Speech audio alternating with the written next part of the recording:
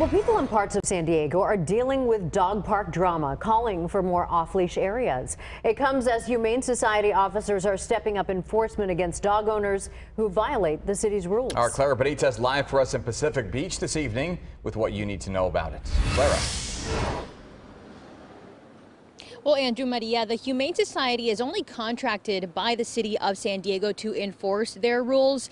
Now, there is signs clearly stated here at this dual facility that dogs must be on their leash the entire time. Now, the Humane Society does say that they have also increased fines because there has been more complaints.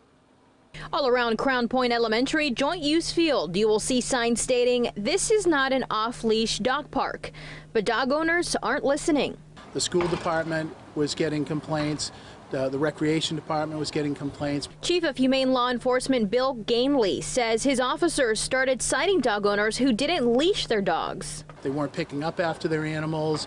They were allowing the dogs to run off leash, and people were there were instances where there were attacks and things like that. Resident and dog owner Kendall Holmstrom, who did not want to show her face due to retaliation, says when the pandemic first started, there was no enforcement at the park.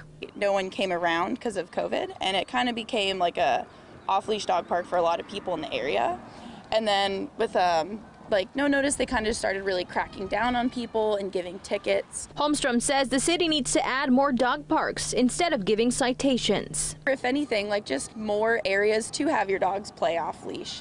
Because right now the closest ones are a few miles away. So for people that don't have a car or are on a really tight schedule working from home, there's just really nowhere to take your dog out. And we're all just trying to get our dogs to exercise and play and stuff. The citations given by the officers are a notice to appear by the city of San Diego and can range up to $300. The Humane Society is only contracted to enforce these regulations, and Gainley says it's to keep the community safe. We empathize and understand the issue that they want more off-leash dog parks, but we say use the ones that they are there now. Please don't go to joint use facilities and let your dog run off-leash, because it's a safety issue.